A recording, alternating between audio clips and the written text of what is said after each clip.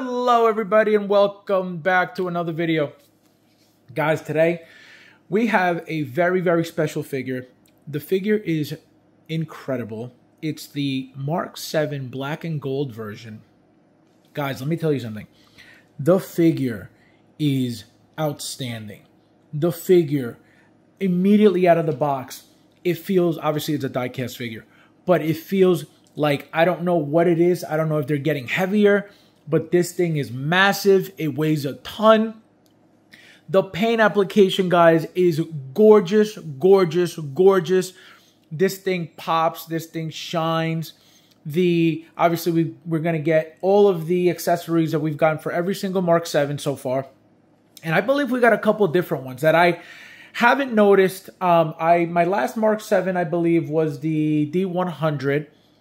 And I have him just very basic. I didn't put anything on him. I didn't put any of the battle anything. It's just literally a clean look to that specific figure.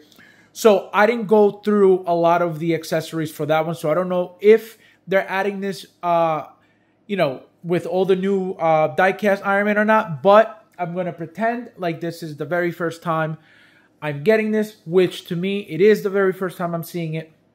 So let's get right into the figure, guys. As you can see, I got mommy and daddy. This is where the combination comes from, I believe.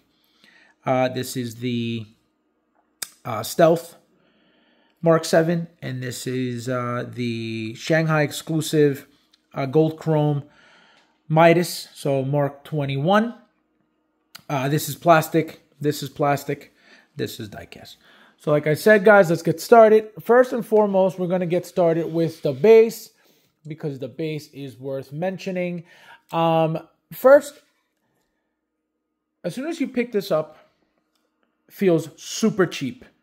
Complete garbage, complete trash. It weighs nothing, right? Because obviously every time we get a different base, it's usually a thicker plastic. This weighs nothing. But, guys, look at the detail on that thing. So remember, this is the style that we're getting with the new Batman figure, the new Flash. You know, the Batman figure from the Flash, the new Flash figures. Here's the C-type USB. Here's the power in the back. But the point is that even though it feels like crap and very cheap, look how nice it looks. The gold paint here, I don't like. It looks very cheap. But as you can see, the light up function is very nice. But again, these bases are very cheap feeling, at least. They weigh nothing. But as you can see, it's a light up base. So let me shut that off. Let me show you guys the back. This is the button. So again, very basic, weighs nothing, but you saw how nice it looks. So let's get right into the figure, guys. So a lot going on with the figure immediately. Okay, so I'm gonna show you guys pretty much everything about the figure because it's actually worth mentioning. So let's start from the bottom. The joints, very tight. No complaints about the joints whatsoever, everywhere. Literally everywhere. The shoulders, the thighs, everything, right? Also, the thigh pads, right? The panels. So this is obviously from the original Mark VII from the Avengers, right? When the rockets come out of his thigh, right? So this one comes with 3 different sets. So that's one. The metallic set is another one. And it comes with the standard gold as well, as you can see. So that's 1, that's 2, and that's 3. This is, believe it or not, these gunmetal looking pieces look very nice on the figure. But because it's supposed to be black and gold, I'm not putting them on. Number 2, guys.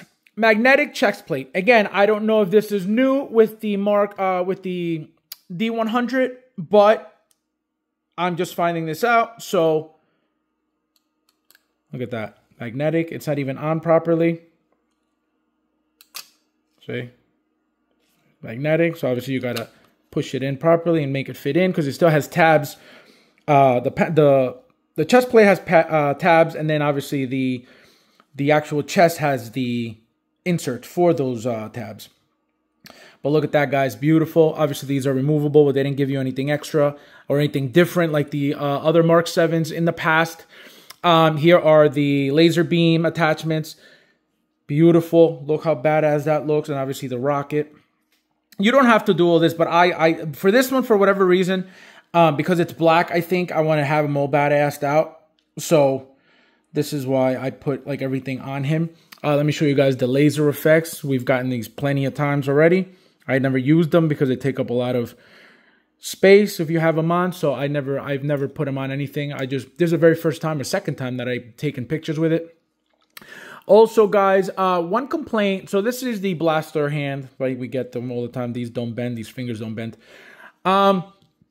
And also the fisted hands as well. They're standard. It comes on the figure, right? And then also this is my complaint. Where is it? This one. So this is the articulated hand right here. As you can see, the joints on the fingers, right? The problem is it comes with this piece here, this long piece. So that does not allow you to use it with these attachments. As you can see, this one, as you can see, is half cut. So it's not the full piece. It's only half. So this is why this all works.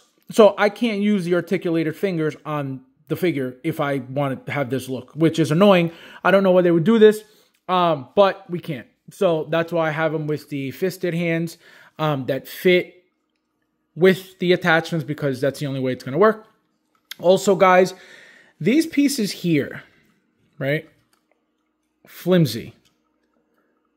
Supposed to pop out and stay and not fully pop out, right? But they do. See, look at that.